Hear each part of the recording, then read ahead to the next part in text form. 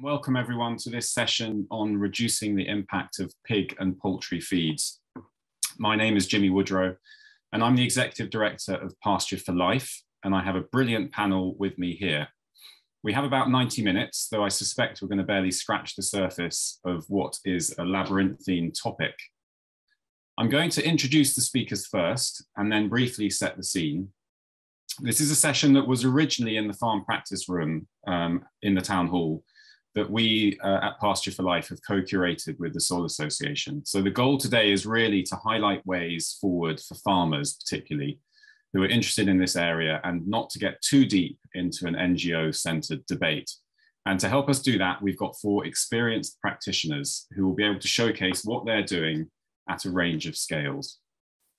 First up, we'll hear from Nicola Renison, who farms chickens, pigs, sheep, and cattle in a regenerative system in Cumbria with her husband and 2 daughters. Nicola spent many years at AHDB and is well known to many of you as the founder of Carbon Calling, the annual conference also in Cumbria. Most of you will know her as Nick, but in this session, we will all need to refer to her as Nicola for reasons that will become apparent. Nick Francis farms at Paddock Farm in Oxfordshire with his brother John, both first-generation farmers.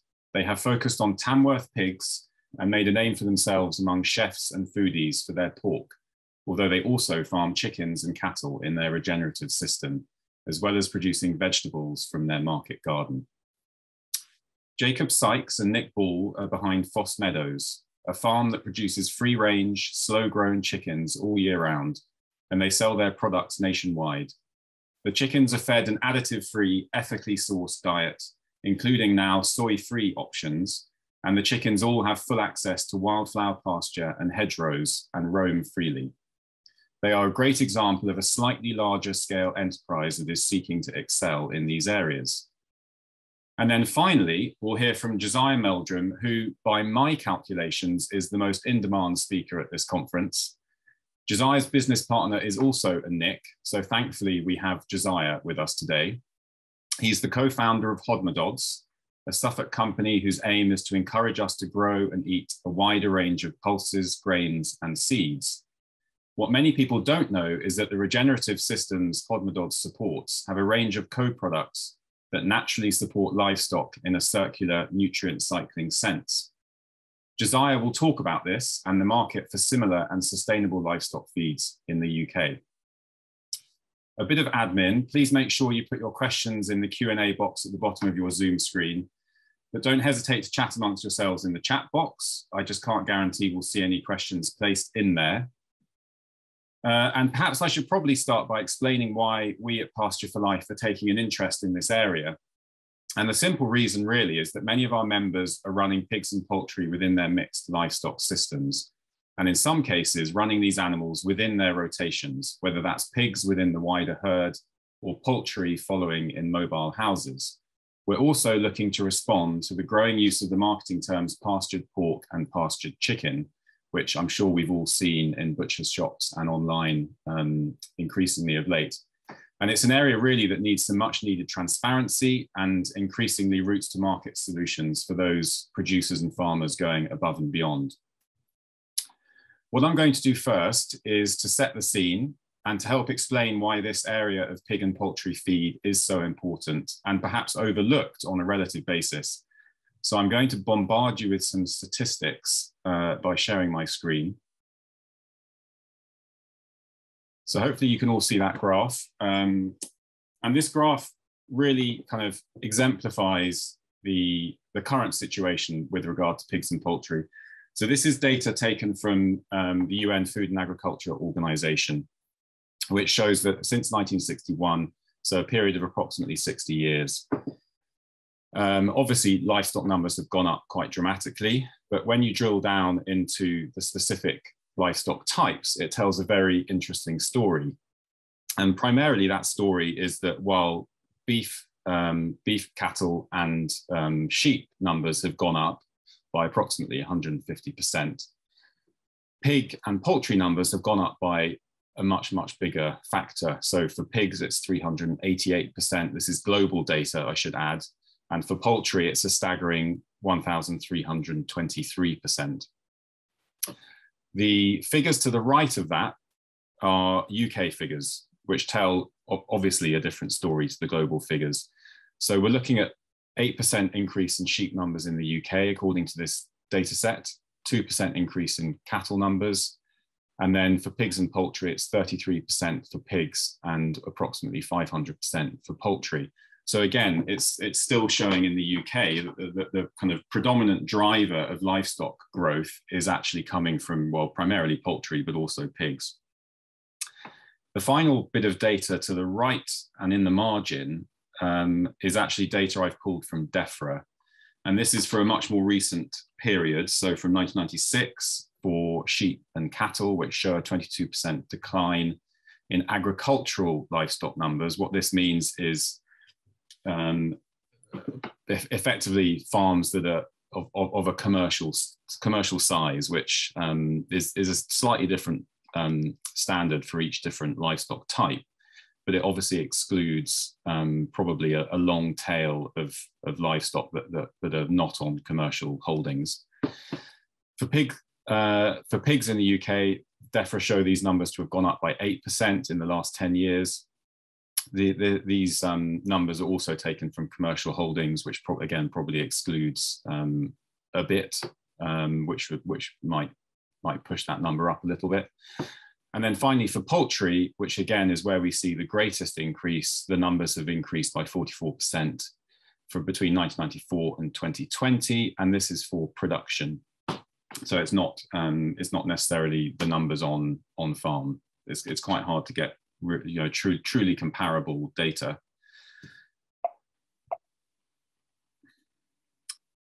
I also thought I'd then drill down into this excellent report, which Eating Better, the non-profit organization, brought out a couple of years ago, which gives a little bit more color for what's happening in the UK and globally within chicken production.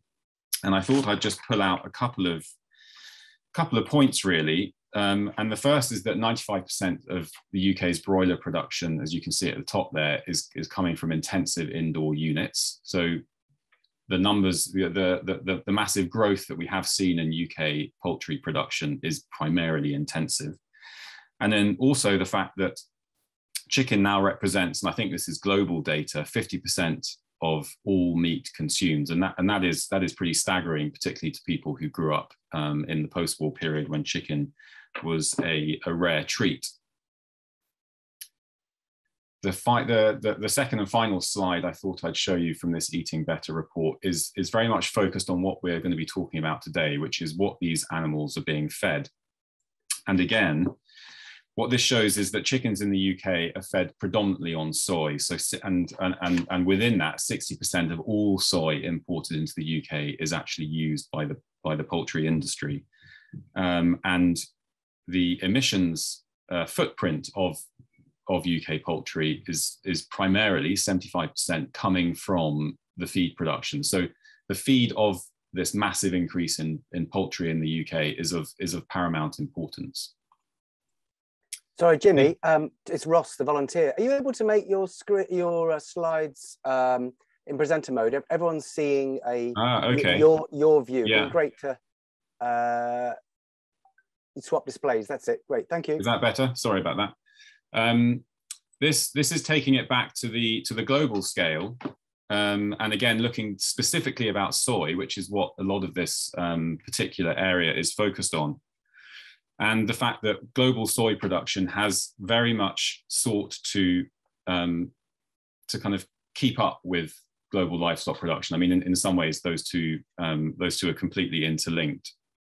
Much of the world's soy, as I'm sure you all know, comes from areas with major deforestation risk. And this is something which a lot of commercial organizations and NGOs in the UK are now looking closely at to work out how we can do something about this.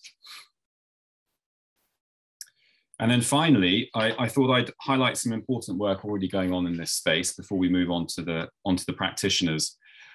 The charity Feedback, so the top left of the screen, has done a lot of important work looking into the merits of feeding waste to pigs and have campaigned as well on this issue. It seems clear that changing this legislation will be a key element in promoting circular farming systems. and in particular restoring pigs to their long-held role as nutrient cyclers. And I think it's fascinating, this statistic that's here on the screen, which is that using food waste as animal feed saves nearly 3 times the emissions than it would by sending it to anaerobic digestion. On the top right, I thought I'd highlight for those farmers in the audience, or anyone really with an interest, that FarmEd, the Learning and Development Centre in the Cotswolds, are running a day's course on the 26th of January on setting up pastured poultry systems. So please do have a look at that if you're interested.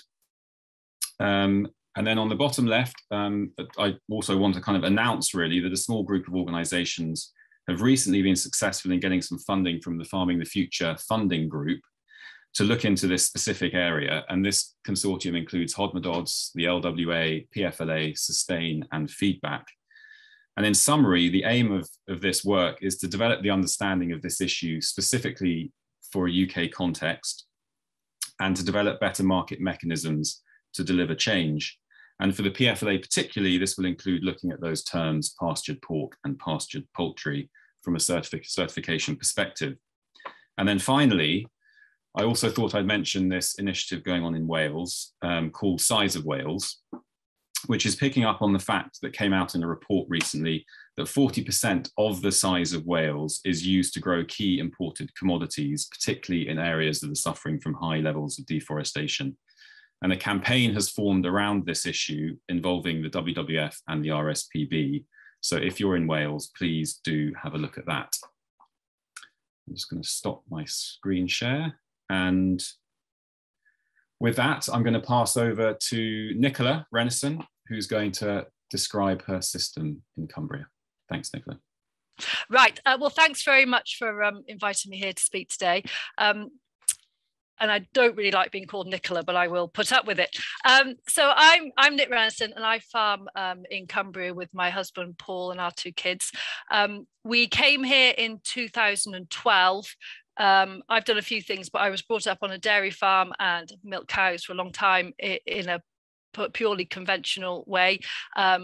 Reno isn't from a farming background, and he before we came here, he was a manager on a fell farm. So we came here totally wanting to farm normally like everyone else, and we've got high borrowings, and then we came across these chaps, and yeah, they are all men. They're the likes of Nicole Masters, who's also should be up there really, but it was really Joel Salatin that got us thinking about doing things differently.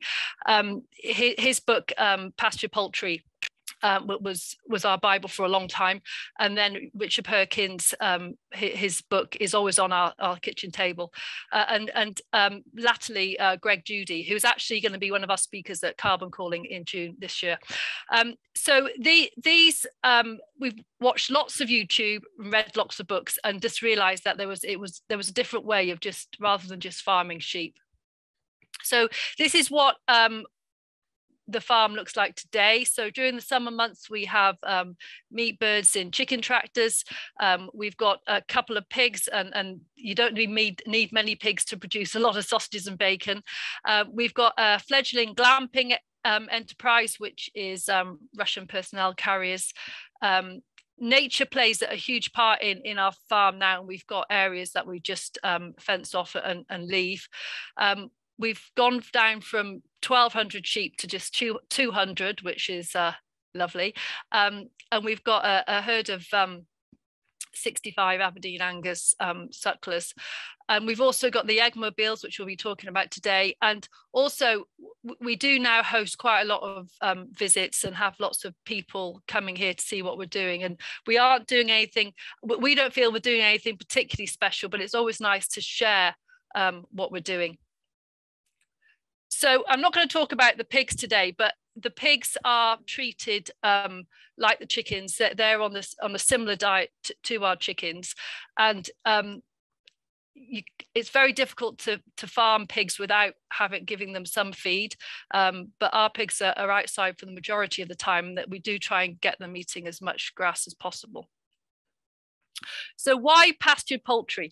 Well, we have to, out of necessity, do a lot of things on a shoestring. So the initial, there's a very low initial investment for pastured poultry the way we do it. It doesn't require much labour. It can just be added into the jobs of the day. It's one of our stacked enterprises, so we didn't have to go out and purchase more land to do it. And also, it's a very good if you've got a very small farm, it's an ideal opportunity to get an enterprise going. The amazing thing that chickens actually eat grass. They obviously need other stuff, but they do utilize the grass.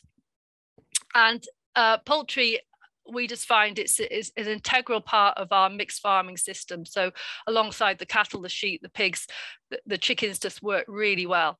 And we could start this enterprise small and just see how it went. And if it fizzled out and didn't come to anything, it wasn't going to kind of bankrupt us.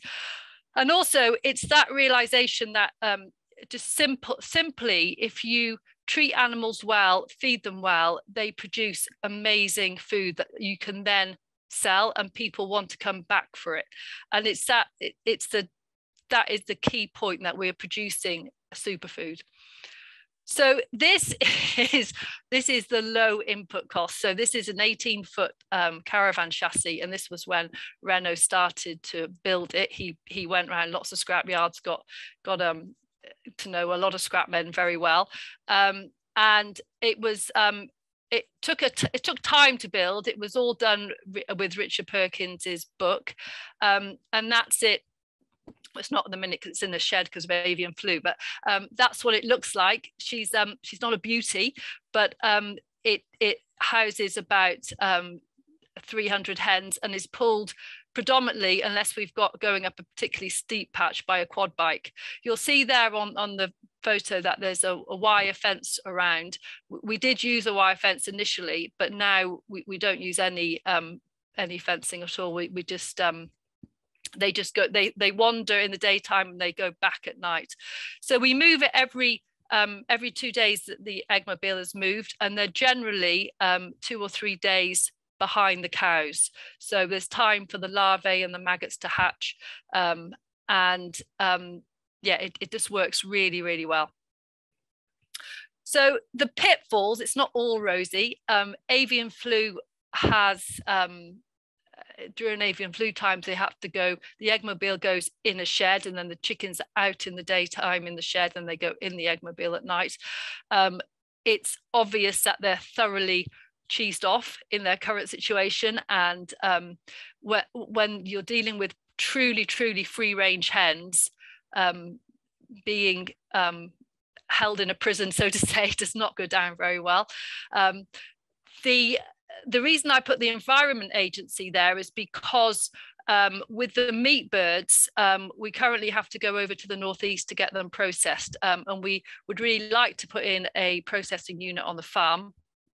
The Environment Agency don't seem to have rules for grey water for micro businesses, and it's just it's a whole nother topic, but it's the realization that the whole the rules and regulations are designed for industrial farming, and there's a lack of understanding with small micro enterprises.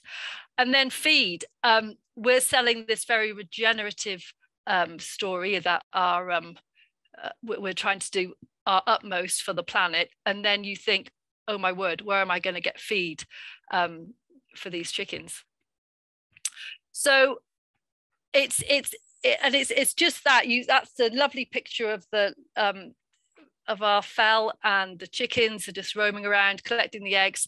But I think we kind of realized that feeding soya for these chickens was not going to be a story that sat well with our customers. So and it's a realization that you are trying to go against the flow. So it's making phone calls to feed merchants, which I did a lot of, and it's just asking that simple question: do you have a soya-free chicken feed? And it's like asking a just asking a very odd question, and they sometimes it's a straight no, sometimes they silvercoat it a little bit, but it's just that's when you realize that the whole system is going the wrong way. But after many phone calls, we found a feed company relatively local to us that could supply us with soya and palm oil free feed. They would deliver a relatively small load at 3.5 tons, and the price was similar. So, and the trouble with soya is it is such a good feed. That's the annoying thing. It is an amazing feed. So the main how they've replaced the soya is with rape, sunflower, and distillers grains. But it's and I think since they've started doing our ration, they have been able to supply more pig and poultry people with this soya-free ration. But is this good enough? And the answer is no.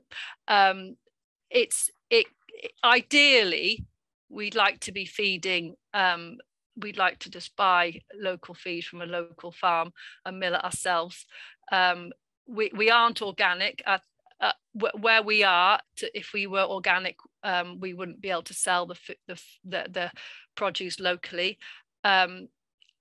Are there other options? Pulses, insects? I think we're just starting the journey, and we're doing the best we can at this time. So the costings, we are tiny. So and this is just obviously part of the business, but this is just an example of our costs. So the Eggmobile cost around £2,000 to make. But that's not actually in these costings. That's just what it costs, but it will depreciate over time. So our hens, you buy them at point of lay at £9. The feed, our feed costs are it's a bit higher at the moment because they're inside, but it's about 7p a day. There is a cost with a quad bike, with egg boxes, with bedding for the winter. But you're still, and currently we sell eggs at 25p. We are going to be putting them up shortly, but you'll still see a margin there of £10,000 or £15,000 at 30p an egg. And obviously you've got fuel and delivery cost to take out of that bottom figure, but that's still, in comparison to say sheep farming, that's still quite a good margin. And as far as scaling it goes, I think we'll maybe go up to 600 hens, but I don't think we'll go further than that. It's just part of the overall picture. So this is what you can see, the cows over there in the distance, and then the chickens are in the foreground following them. And then my thought is, could this be pastured chickens like this? Could this be the norm? So could dairy farmers have chickens following their cows around? And could we reduce the number of highly polluting industrial chicken egg sheds that are in the country at the moment? So this is just a little picture of one of our egg customers. So every week we have an egg club, and we deliver to people like an egg subscription. But our story and what we're about, and this is where the importance, I suppose, of being able to say we're soy free comes in. We're all about quality and telling our story. We're not organic, or we're not accredited to anyone. It's just, we're very much about selling our story and to local people, and also that the beauty, well, the importance, I think, of being very transparent about our food and the health benefits it has in comparison to other food systems, and community. So I would like to get more people on the farm. We're hoping to have a veg garden, and just get more people on the farm and get the farm to be part of the community. So that's me done. We are on Instagram, and we've got two Twitter accounts there. The bottom one is Carbon Calling, which I urge you all to get to join. But thank you very much. Thanks, Nick. I wonder if you could just quickly answer one question that came up, which will take no time at all, which was from Angus. And asking specifically what breed of laying chickens you use. We've got a Maran hybrid, which does very dark brown eggs, which I think is quite a good USP. And we've just got normal brown chickens. But I think it's quite good to have something in there that's a bit special. Thanks. Okay. We've got a lot of questions in the Q&A already. We are going to park them until the end because I think there's going to be lots of overlapping issues dealt with by the different speakers. So I'm going to quickly move on now to Nick Francis. Hello. Can you hear me? Yes, we can. All right. I'm going to try and share my screen as well. Bear with me. Okay. Hopefully you can see. Yeah, that's all good from where I'm sitting. Okay, so quick introduction to me and Paddock Farm. Paddock Farm is a 200-acre farm on the Warwickshire-Oxfordshire border. We're home to a 40-sow herd of Tamworth pigs, about 120 head of grass-fed beef cattle, an egg-laying enterprise, not dissimilar to Nick Renison's, and a no-dig market garden. We also have a butchery business which runs alongside our farm, giving us a route to market for all our produce, plus enabling us to link up with other farms and suppliers. Should have probably clicked that earlier, but that should have been the slide accompanying my chat.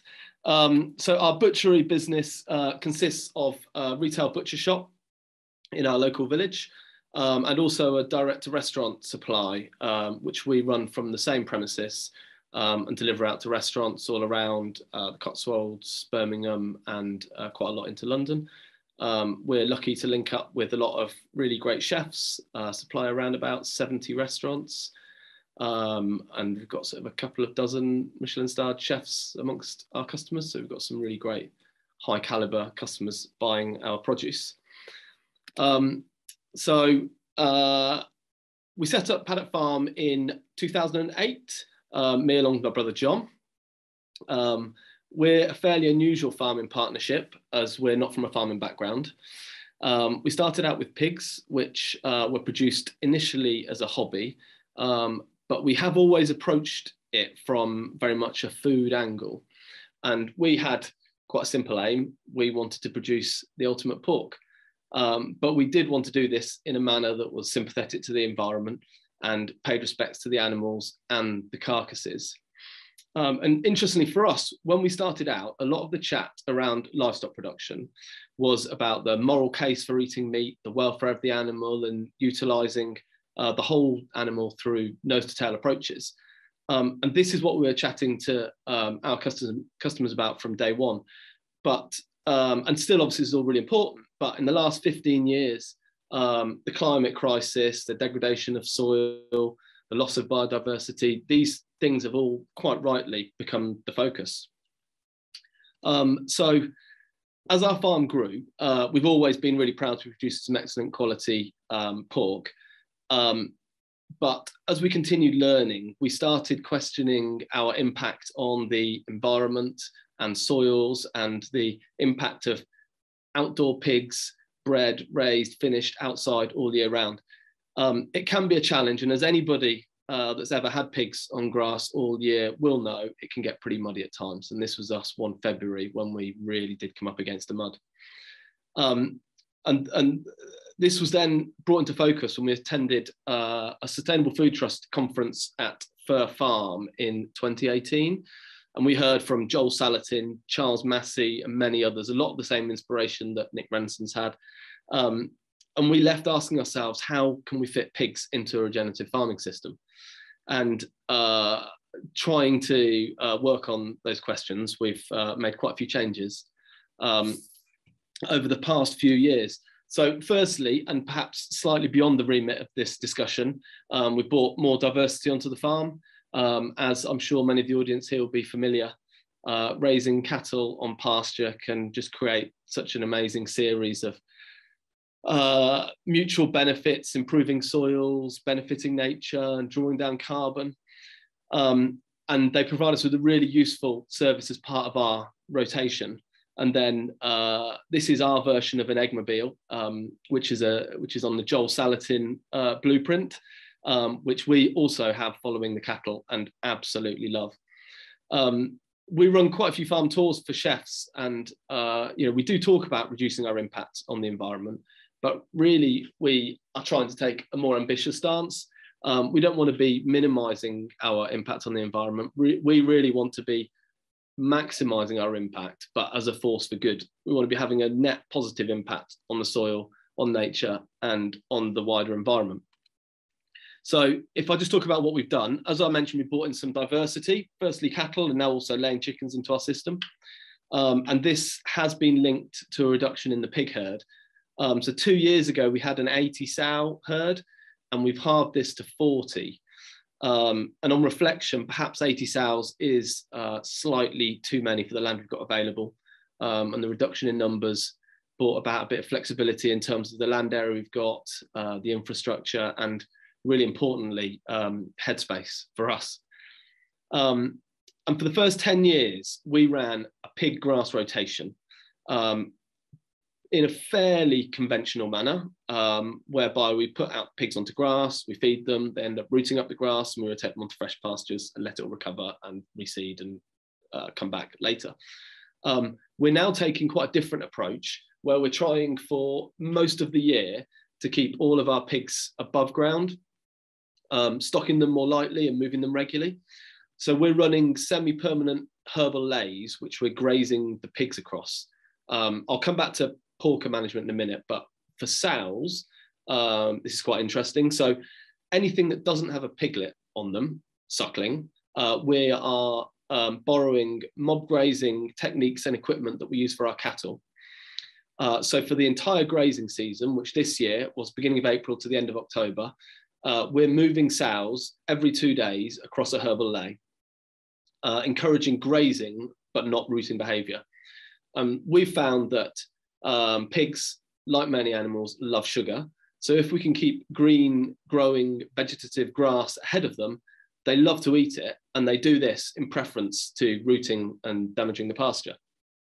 So I've done a little diagram here so you can see how the setup, the subdivision works. So on my screen, I've got boxes of people's names over the arcs, but you can see we've got, so there's a semi-permanent perimeter fencing with, and we run a lane system back to our semi-permanent arc and drinker at the one end of the field.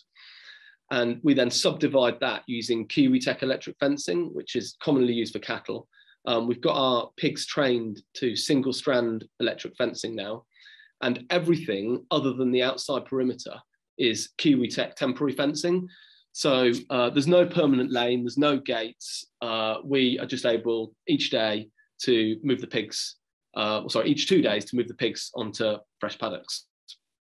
And the really exciting thing about this, I can go on to the next slide. Didn't let me. So the really exciting thing about this is, despite being monogastric, we found that the pigs are able to extract a really good amount of nutrition and gut fill from the pasture, which has allowed us to reduce the compound feed requirement of our sows from 2.25 kilo per sow per day down to 1 kilo per sow per day. So huge decrease. We haven't yet touched on the impact of compound feed. I'll come back to that later. But clearly, it's preferable to take the pig to the feed rather than the feed to the pig. And economically, this makes a lot of sense too. So it takes us roughly 30 minutes every 2 days to move the sows, set up the following day's paddock and adjust a lane. We're running a group of 20 dry sows. So over that 2-day period, we're saving 50 kilos of feed, which equates to 5.5 tons over the grazing season. And that's saving us around about £1,500. Clearly, there's a bit of a labour implication, but we feel that this easily offsets any labour cost. And I think it gets even more exciting, because if we get it right, moving sows into the paddocks right when the pasture is around about a foot tall, but still vegetative, we're doing really great things to the soil, feeding it through that fantastic energy from the sun, captured by photosynthesis, and sucking down carbon into the soil.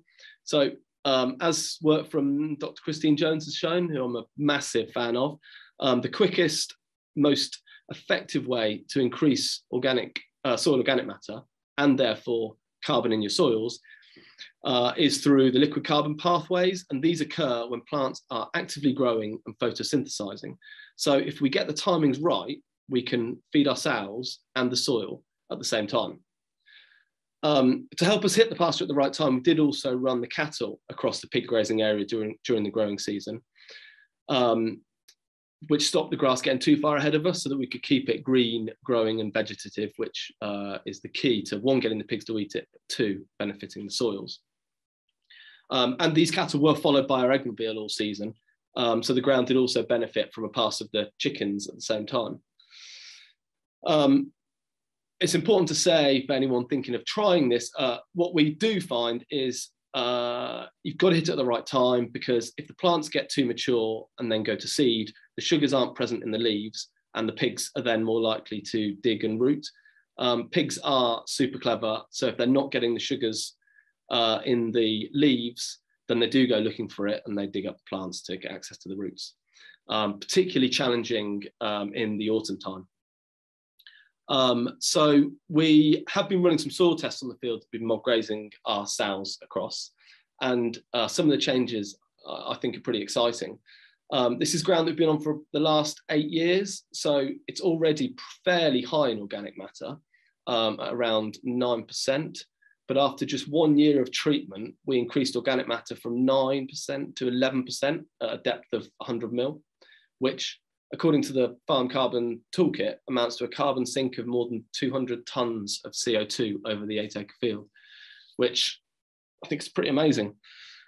I think we do that, I would say, with a big caveat. We have to be really careful doing soil testing every year and drawing big conclusions from that, because things do fluctuate and we have to be a bit careful, but really exciting message coming out of that, I think. So that's the sows. The porkers have been a bit more of a work in progress. We run them as groups of 60 to 80 pigs, so it's much more of a challenge to make up a significant amount of their ration as standing forage. We tried running them on a radial system, but it was really difficult to train the younger pigs to the electric fencing. So this year we've gone for a sort of midway point where we flip-flop them from one side of their paddock to the other every 14 days. Obviously, we get minimal benefit from regrowth with just 14 days, but the main aim for us for this year was to run groups of pigs through their paddocks and off to the abattoir without leaving bare ground behind. And excluding the area directly outside the arcs, we were able to do this with sort of 80 pigs on 1.8 acre paddocks, which I think we're pretty happy with. There's plenty more to try, but it's a good start. So something we haven't touched on, as I say, is feed sources where it's not grazed. And I think there's loads more scope here, particularly for the growing pigs. But importantly, we have managed to source a soy-free pig feed. And I think this is with thanks to the pioneers like Nick Renison, who were approaching the feed mills before I was. But we are able to buy a soy-free pig ration now, which is great. And it's not from a niche mill, it's from a mill called GLW, which is a big mill. And so they're offering it fairly widely. Clearly, soy isn't the only input into a pig ration that could be of questionable provenance, but it's the big one. And in addition, we are progressing growing some of our protein for pig rations in collaboration with our neighbour. And I'd really love to have a look at feeding byproducts to pigs. They are, of course, the ultimate animal for converting waste into nutritious food, but it can present some challenges. And while some of these food sources can appear cheap, the costs arrive getting them onto the farm, storing them and feeding them out, but all food for thought and could certainly well work well in tandem with our mob grazing model for during the growing season. That's about brings me to the end of my little chat. Thank you for listening. I'll pass back to Jimmy. Thank you, Nick. That was brilliant, and particularly to hear you on pigs straight after Nicola on poultry. Moving on then to Jacob, who farms at Fosse Meadows, who's going to talk to us about a slightly larger scale operation. And there's been a question in the Q&A about that too, which we'll come on to later. So I'm Jacob from Fosse Meadows. We're based up in Leicestershire, and I run the business with my partner, Nicholas Ball. I have no farming background as such, and Nick is from a farming background. And we met in London, and our passion and love for food brought us to wanting to farm, and we decided that chickens, no one was doing a decent quality, flavoursome, tasty chicken like you can get in France. And so we took we basically decided we wanted to do chickens and grow them really well. With little finance behind us, we thought we could start small and grow that. So we are now producing around 2,000 chickens a week, which we sell locally to local butchers and restaurants, also around the southeast, and butchers in London. And then we also do farmers markets in London. I think currently it's about 7 of them. And we also sell online as well. On the farm, we've just set up our own processing facilities, which has been running for the last couple of months. And we have a butchery where we also, and a kitchen where we can do added value products as well. So our farming, we initially started farming 12 years ago, or nearly 13 years ago, on Nick's parents' farm. And about 6 years ago, we moved across 20 minutes down the road to a rental farm, a council farm, where we have a long tenancy, which is where we've kind of grown the business. So we were all about wanting to produce quality meat, and we worked out that was basically the age. So our point of difference is growing chicken to minimum 81 days. So a couple of weeks longer than organic, and a good 3 to 4 weeks longer than the standard free range chicken. And from that, we get a much better quality meat, much denser, and hopefully more nutritious. Part of us growing the bird longer. So up to about, our soy-free journey started around, probably around 4 years ago, talking to the mills, a bit like the other Nicola Renison said, trying to get somebody to give us a soy-free diet was very difficult. And eventually last year, we managed to get our mill, which is local to us, also GLW, to make a soy-free diet for us. Up to that point, we had a soy diet, but the amount of soy in the diet was less than what would be in normal rations due to the fact we were growing the bird longer. The bird didn't require as much protein.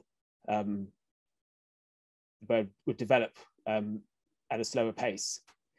So we introduced a soy-free diet last year on a small batch of chickens, and that went very well throughout the summer. And then we've expanded that into more of our chickens this year, but we haven't gone fully soy-free, as we wish to work through a whole season, all different seasons of growing chickens, to see how that works. Because obviously farming chickens free range throughout the winter is very different to doing it in the summer. So far, fingers crossed, it's looking good. And so hopefully come to March, we'll be going fully soy-free. What we've found, the industry, we know have been doing some trials as well on the soy-free diets, and from what I've read, they haven't been able to make it work. We believe this is down to the fact they are trying to grow the chicken too quickly, and we're able to do it on the basis that we are growing it a lot slower. The so issues we've found so far is, so the chicken the key to growing a meat bird, a broiler chicken, it's the brooding stage in the first 3-4 weeks of getting that bird lovely and strong. And then so it can go out to its outside shed and be able to survive outside. And what we've found is the chicks on the soy-free diet are coming out much smaller than they were previously. And this is down to the fact that they've got 20% less protein in their diet than the soy ration. But by the time they get outside, they're still strong enough. By the time we're growing them another 8 to 6 weeks after they've come out of the brooding shed, they've managed to catch up, and we're still getting the same finished weights, i.e. around 2 kilos oven ready. So though it's a slower start, because we're growing them longer, the bird seems to be able to cope with that, and we still get the same end result, but without the soy. What's in the feed? So there's field beans, rapeseed meal, sunflower seeds, naked oats with no husk, and it's very digestible, and also very good for the gut health. We've noticed, so because soy is such a good protein, is often too rich for the birds. And what we've noticed, that we used to get quite a bit of gastroenteritis. Now, since we've gone on this soy diet, we're getting a lot less of that. And we're putting that down to the fact that we're not wasting as much protein in their diet. So, which is a positive.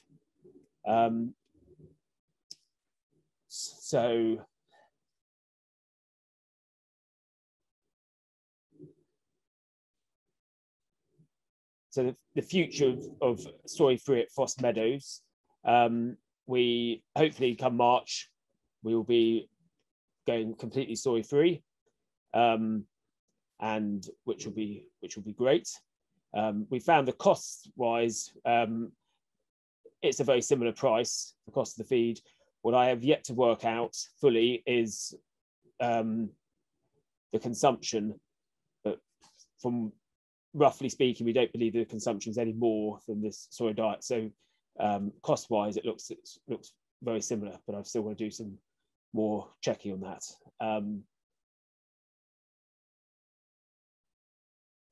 So other things which we're doing on the farm. So we've just introduced our slaughterhouse, which means previously we were having to transport the chickens over 2 hours away to have them processed each week.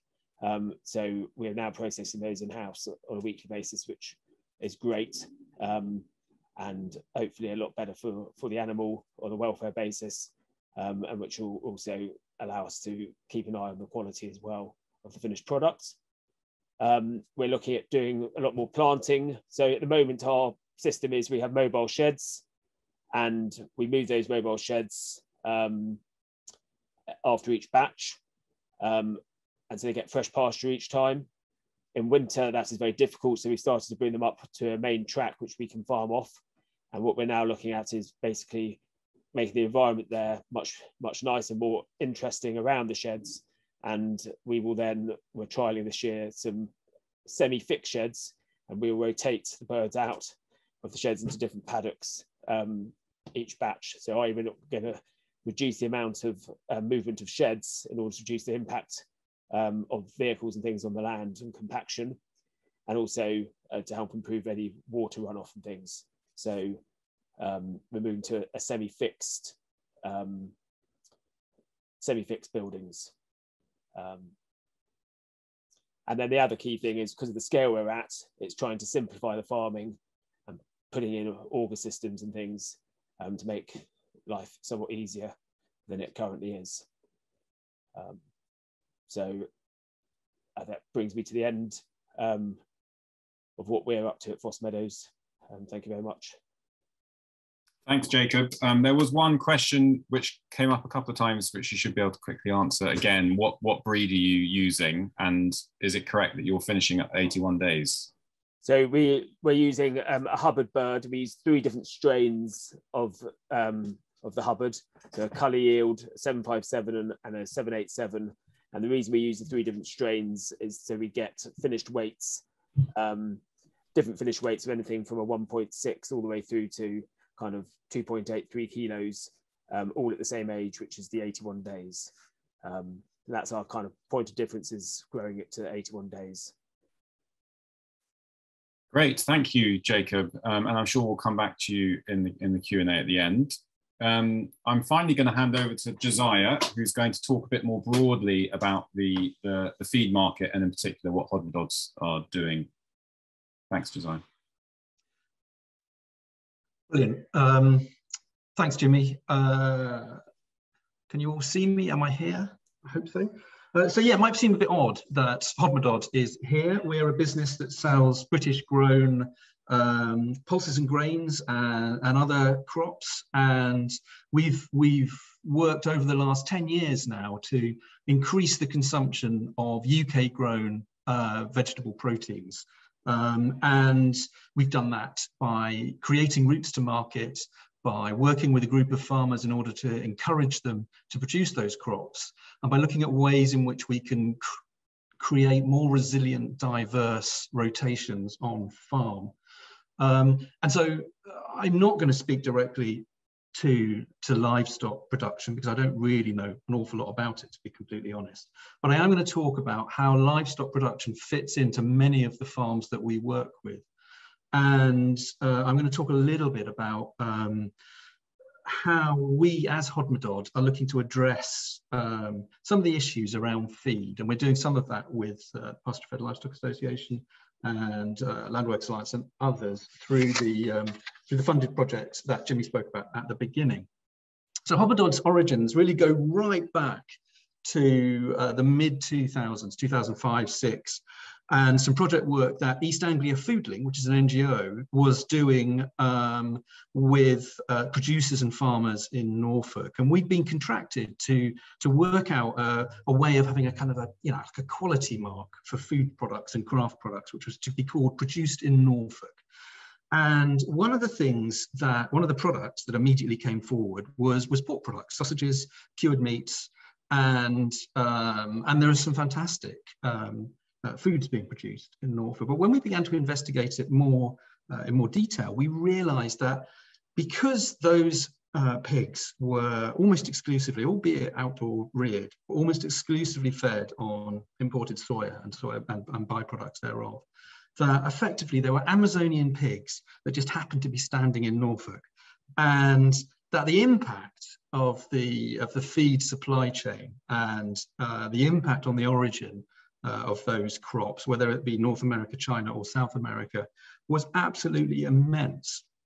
And that the ghost hectares, the feed footprint associated with pork and poultry, in particular production in the UK, is an area of soya production overseas around the size of Yorkshire. That was at the time we were doing the project, so it's probably slightly larger than that now.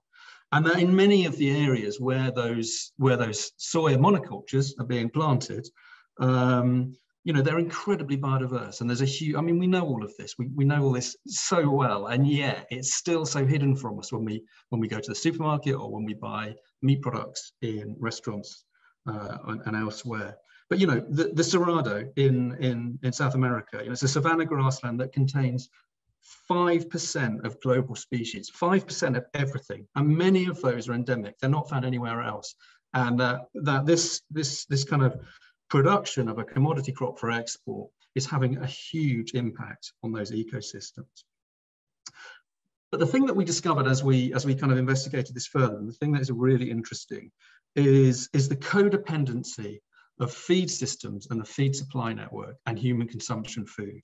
So for maize and soya, which are two of the largest globally traded feed products, and although 60 to 75% of that production globally goes into animal feed, it masks a connection with human consumption food in that, and in particular with really highly processed industrially produced food. So vegetable oils from soya, so most soya is pressed prior to going to animal feed, and it's the meal that is fed, and the vegetable oil is used in food products, and maize is the same. Maize starch is produced, and high fructose corn syrup is produced from that starch, and that whole industry is kind of predetermined on maize production subsidized in the US in order to produce animal feeds.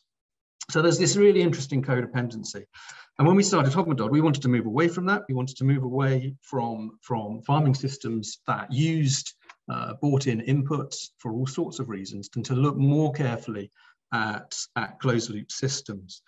And one of the things that we found was that even when we're producing UK pulses, there is a lot of what you might broadly call waste. I'm going to show you, I've got some props here, which I'll show you. So this is soya. I'm sure everyone knows what soya looks like, but it is a miracle crop. It's high in oil, it's high in protein. It has none of the, what you might broadly call anti-nutritionals that come with many of the protein crops that could be grown in the UK, like fava beans. So these are, you know, field beans, tick beans, and I don't know how clearly you can see them, but you can see that they're quite dark in color, and that's because they're quite old. And the reason that they've darkened in color is the tannins are oxidizing, and those tannins do have quite significant implications for, particularly for weight gain in livestock. And so they tend to be an unpopular feed, or they tend to be mixed or heat treated with other products, which makes them more expensive weight for weight of protein than soya.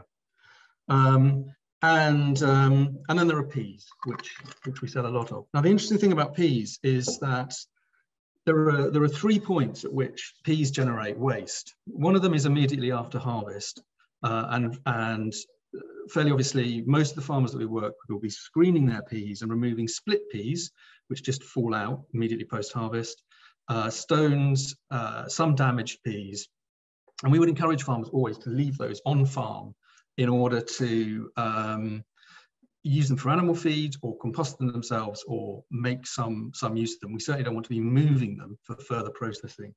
But when we do move the peas for further processing, and we're just at this very minute, actually, in fact, last night, 80 tons of organic peas, green peas, were processed, and most of those would have been split.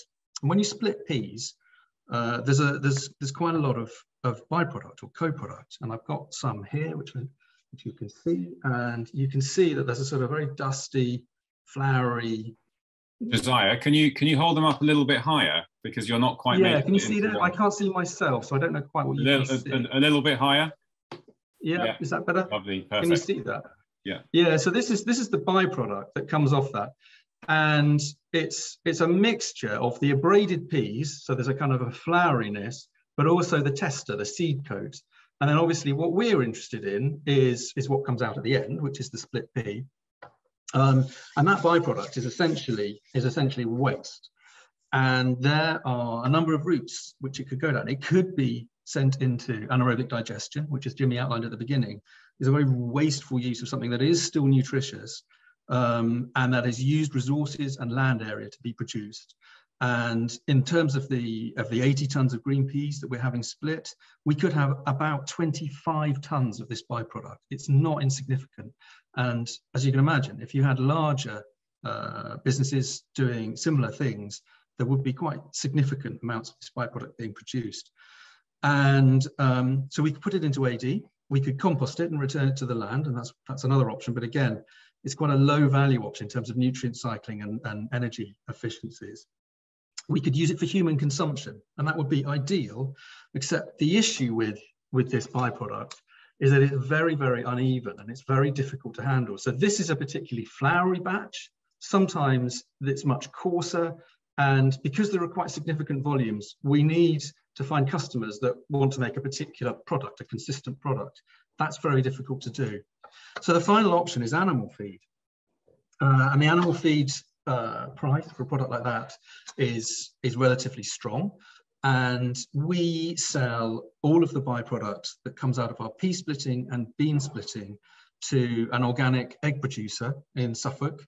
That's Maple Farm, Mike Mallet at Maple Farm, and he doesn't feed it directly to the chickens. He puts it into a black soldier fly unit that he's got on the farm, and they turn it then into a protein that the chickens will eat. The chickens are outside in an agroforestry system. They're moved around very much as the other chicken producers here have described. And they are largely pastured, but they do need a degree of supplementary feeding. and the pea waste and the bean waste is a fantastic product for them. We see that as a really useful way of generating some extra value. It means that the organic split peas that we produce as a consequence will be a slightly lower price because they're being cross-subsidized by the feed sale value.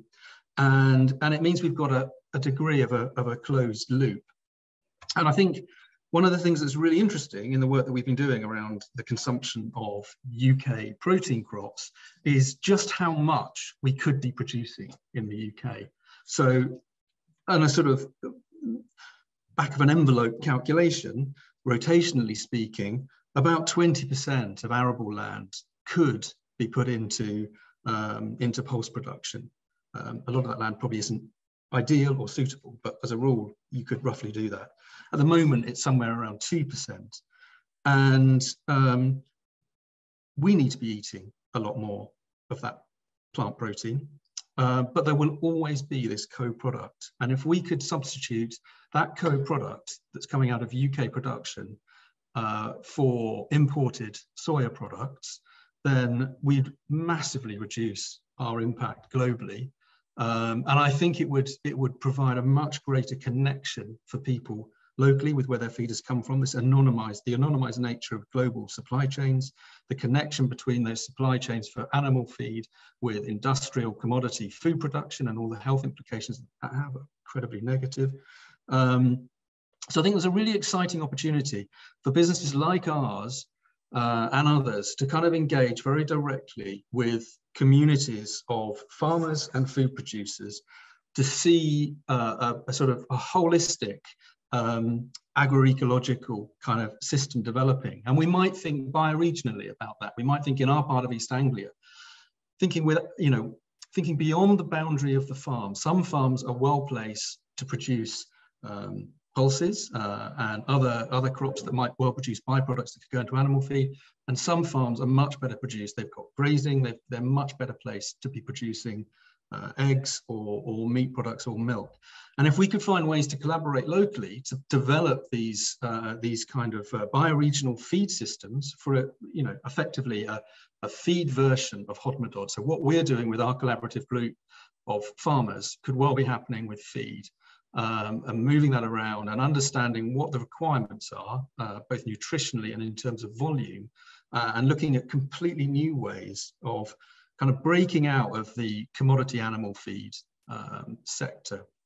So I'm really hoping that the work that we can do through the small funded project that we're doing with PLFA and Land Workers Alliance and Sustain and others will allow us to explore some of those possibilities to inspire farmers to think a lot more about exactly where their protein fraction is coming from and what the alternatives might be, to look at some of the barriers and challenges in terms of nutritional potential and weight gain and so on, but also to think about how we might collaborate more actively with each other as farmers and food businesses in a more sort of socially just, equitable, globally system of livestock production. I think it's really exciting, and I think it's something that because of the capture by the likes of Cargill and others, it's very hard to break out of. So I'm really looking forward to the discussion that we're going to have shortly, and hearing a bit more about other people's thoughts about the possibility and potential to make this happen. Thanks, Jimmy. That's pretty much me for the time being. Thanks, Josiah. That was really fascinating, and I'm sure we're going to get lots of questions specifically about some of that. I must say, I think you've got a future on Saturday Kitchen, or perhaps even Blue Peter, with your background and your interactive talk. I am going to try and get through the large numbers of questions we've now got. If all the panelists could possibly reveal themselves, I'm going to try and synthesize some of these questions and give them to the right people on the panel. The first one I wanted to bring up, which kind of relates to a number of things that the panelists have talked about and a number of the questions that have come in,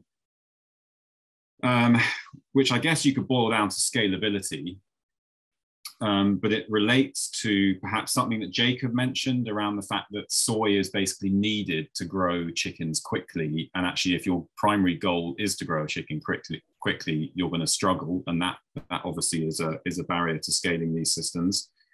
Josiah mentioned this in regard to the kind of direction that he's trying to go in towards closed loop systems, codependency of different sorts of farming enterprises. And so I suppose the question here is, should we allow the tail to continue wagging the dog?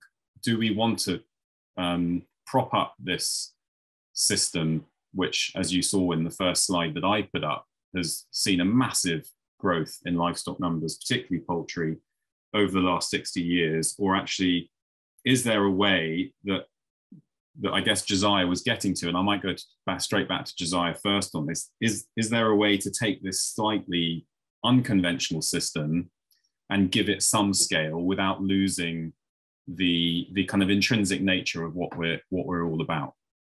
Josiah, perhaps you go first, and then we'll move around. Yeah, I mean, I think the fundamental problem, and it is the issue that Hodmedod was established to address, is that we need to eat less meat, and we need to be a lot more choosy about where that meat has come from and how it's being produced. And that's a really, really difficult, broad, structural kind of issue. We've become very, very used to that cheap chicken that costs $2.50 in the supermarket, or you know, a pair of chickens for $5. And I think that is a cultural shift, a dietary change, and from our perspective, certainly, we will just continue to work outside of that system and continue to forge and demonstrate an example of sort of positive best practice. I don't think there's no way we're going to change Wye Valley production and Cargill's investment in those chicken sheds. That's going to be incredibly difficult. That's going to take policy and a much bigger stick than we can offer. Jacob, you're obviously operating to a slightly bigger scale. Have you kind of cracked any of these issues, and have you got answers to this question? I don't think there's any. The answer is free choice and people's choice of what they want to do. I mean, as has just been said, you're not going to change the investments people put in on Cargill's, but way we are farming. You don't need to eat as much as meat. It is about quality, not quantity. You don't need to eat as much meat to be fulfilled. The meat is much denser.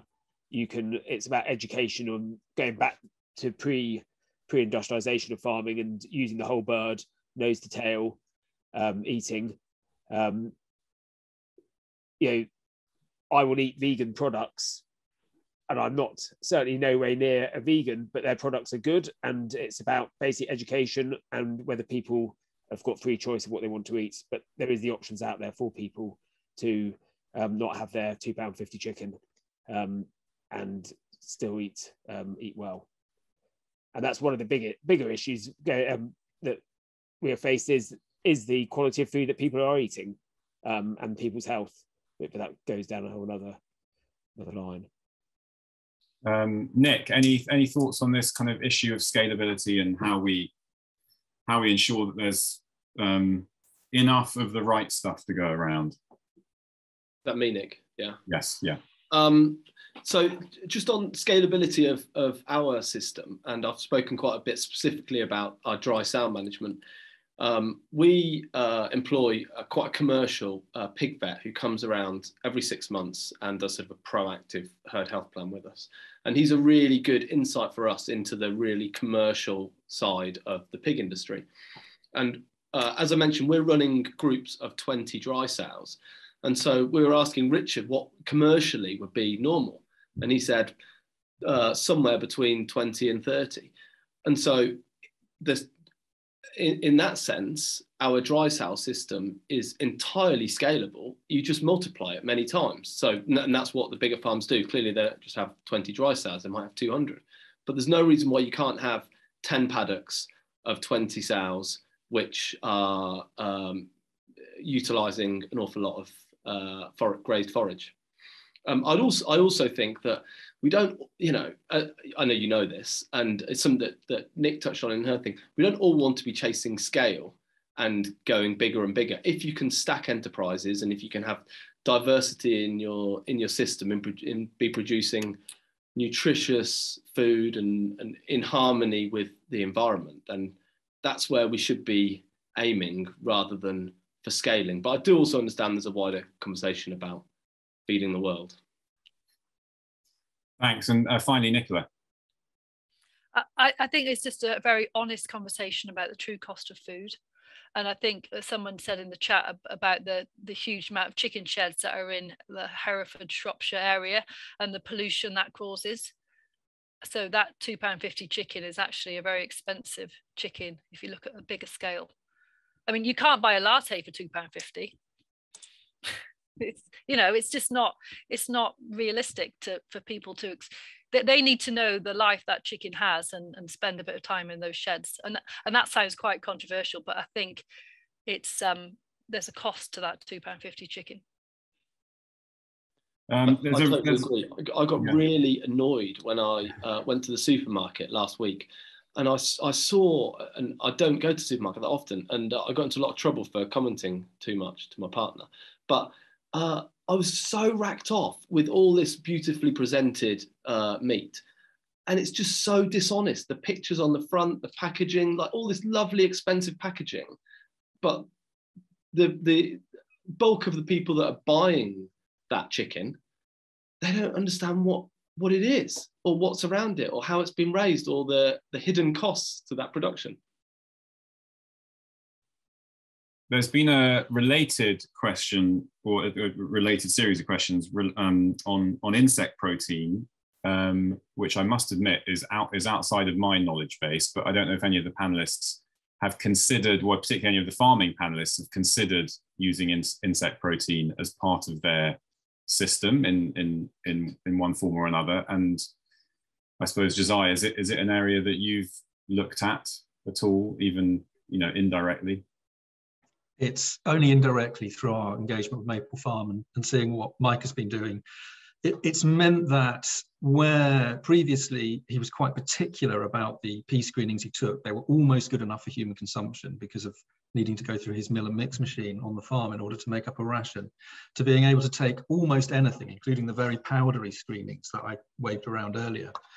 And because the larvae can convert all of those into protein very, very effectively. And what's interesting is I think he was saying that for every 2 kilos of larvae that are produced, there's 1 kilo of frass of byproduct from the insects, which he can then put onto the horticultural part of the farm. And it's a really good soil improver and it's very nutritious. Any other thoughts on this particular topic from the others? So I think what's been said, in going back to in the old days of farming, there used to be mixed farms. It wasn't all just a chicken shed, cows, and another farm was doing pigs. They were often mixed enterprises, and that's one of the issues. People like us, I guess, are doing more mixed enterprises, and that's kind of the way forward with farming. If we want to be able to utilize these byproducts for better sustainability, rather than these big super farms where they've been knocking down, you know, enormous fields for arable and things. There needs to be more kind of joined up thinking and smaller scale farms. Thanks, Jacob. I'm going to move, assuming that Nick and Nicola don't have anything to say on insect protein, I'm going to move on to a number of questions that came in on the importance and perhaps the practicality of on-farm processing. Jacob, I know it's something, and perhaps I'll go to you first, it's something you mentioned that you do now. I suppose, have there been any kind of key lessons you've taken from what that's done to your business and perhaps what other people should be looking at in terms of getting into it? So on-farm processing, so we've been wanting to do it for years. It's on the scale that we're at, it's an enormous, it's approaching £1 million to set up. But it's something we felt was really important for us on the basis that we could keep the control of our end product, but also for the welfare of the animal. And we were sending it away up to Cheshire every week, and they did a great job for us. But the costs involved in transporting it there, transporting it back, the cost of the processing just didn't add up. So now we are processing on the farm since October last year, It's like a whole new business which we're having to learn and employ for, but it's going to be very good longer term for us, and it means we'll be able to use much more of the animal than we've been able to use up to now. And the welfare of the animal, it's coming straight off the field 50 meters away into the back of the processing facility, and so hopefully it's a much better journey for the animal.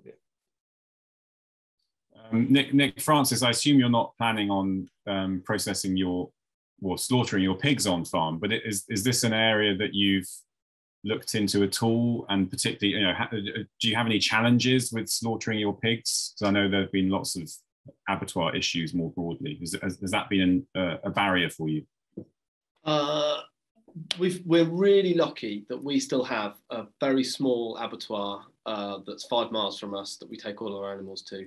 And we've got a really good relationship with them, and they do a fantastic job. We're so lucky, and long may that continue. But there has been an initiative, as you'll know, launched to establish a mobile abattoir, which we have looked into because it's relatively local to us at Fir Farming, Gloucestershire. And they've got a fully portable abattoir that can drive to farm and process cattle, pigs and sheep. And it's a pretty exciting prospect that we could be able to do that part of the processing on farm. As you know, we already process all our animals, we just don't kill them currently. I am though conflicted because we have a really great abattoir on our doorstep and would really like to support that business, and would hate to see it go. So for the time being, we will certainly continue to support them wherever we can. Nicola, any thoughts on the kind of slaughtering processing? Yeah, well, we just looked at doing it on a very small scale. I mean, tiny in comparison, and very much along the Richard Perkins line. And so maybe because we only have meat chickens during the growing months, so maybe, I don't know, 300 a week. But the permits that we were going to need to tick a box for grey water from the Environment Agency were just incredible. And I spoke to the very top man at the Environment Agency, and he said that I needed to challenge them because their rules and regulations were not fit for purpose. But that challenge takes a huge amount of energy, and I haven't quite mustered it yet. But there is a huge demand for our chicken, but it's a little bit, you've just got to be prepared to jump through a lot of hoops, and at the minute I haven't got the energy. But it's something we'll probably have to do. Thank you.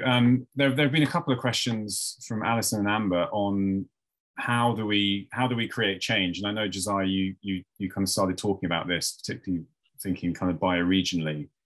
Perhaps going to you first, what are the kind of key barriers and steps in this process, do you think, in order to get certainly more people farming this way, and perhaps in your kind of world, more people producing the right sorts of feed at the right sorts of scale? Yeah, I mean, I think it's quite interesting because we did start off as a non-governmental organisation, and that was deeply frustrating. We could go to farms and tell farms what we thought they ought to be doing, and of course they know what they ought to be doing, and they'd say, well, where is the route to market? It's all very well for us to change our system, but how are we going to sell whatever it is that we produce, particularly if it comes at a slight premium? And so Hodmedod really existed for human consumption products in order to create a route to market and create a sort of transparent network of supply that allowed customers and farmers and retailers and chefs to all come together and understand how food was produced. And I think we could replicate that very similar transparent model for feed production as well, by bringing people together and creating routes to market, not just for the feed products themselves, but for the eggs, dairy and livestock that might be produced as a product of that, to explain to people what these soy-free systems look like, whether there might need to be a premium. And it's questionable as to whether there would need to be a premium now because of what is happening to the price of soya and scarcity in that protein market. So there is a real window of opportunity for some quite broad change, and I suspect some of the big feed companies will get quite interested in that as well. Jacob, perhaps coming to you next on this.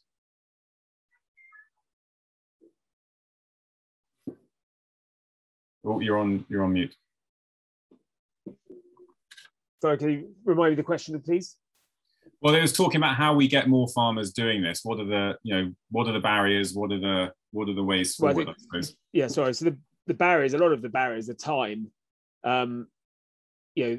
Processing birds, for example, even 300 a week is quite a lot of work involved in amongst doing all your other enterprises and jobs. So I think time is, I work ridiculous hours, and trying to find some time to have off is often very difficult. And I think some of the barriers of all these ideas, which are great, but it's actually having the time to find out how to do it and the energy to deal with government agencies and things as well. Nicola or Nick, any thoughts on, I don't know, particularly the barriers to change? I think lots of people are incredibly locked into their existing system, and it's very difficult for some people to get out because they are very heavily borrowed and they are on a treadmill, and they're a bit like a gerbil and how are they going to get off? I think lots of people would like to change but are locked in. It's what happens there, I haven't got a clue. No, I think just speaking really personally, something that my brother and I were lucky to benefit from day one is we our first generation, and we started our farm, our business, with a really food-centric angle. And for many people that have been farming for generations, some of that food, it's about producing tons of grain or tons of pig meat, etc. It's not about producing a beautiful end product that we can sell direct. And obviously my model isn't going to work for everybody, but I do think we really benefit from having that focus on the end product all the time. Yeah, I completely agree, particularly with a Pasture for Life hat on. I think we've got 5 minutes left. There was one other question that popped up a few times, which is somewhat detailed, perhaps in the sort of response it might need, but it kind of revolved around avian flu, and then someone was asking more broadly around how you manage disease in these systems. So perhaps going to particularly to the kind of primarily poultry producers, so Jacob perhaps first, how have you coped with this? So avian flu has been prevalent. Well, as I'm sure it's always been prevalent, but it's certainly come up the last probably 4 or 5 years. Every year, like clockwork, come the kind of the 6th of December, we can be pretty sure we're going to be put on lockdown. So, and I think this year in particular, it's even worse than previous years. So the way we've coped with it, we've reduced our stocking densities. So when we have to lock them up, there's a lot more space in the sheds. And that helps massively. Though we want our birds free range, actually having them indoors during this period of less, with more space for them, it's a lot drier environment for them and a lot warmer at this time. So that's helped substantially. And then with regards to disease and things, the moving of the sheds, fresh pasture, letting the ground rest has a massive difference. If we move a batch of chickens onto grass which hasn't been used for, it's the first time you use it, we will struggle to keep the weight off them. They'll just get really big. So we know that the moving birds from pasture to pasture helps with disease. We find if there's ever going to be an issue, it's always down to the brooding stage, which generally is in the yard, and so it's keeping that spotlessly clean. If we can get the chick out healthy at 3-4 weeks old, then we pretty much don't have any issues out in the field. So yeah, and it's stocking densities is the main thing. As soon as you increase, give something space and air, and it will do well.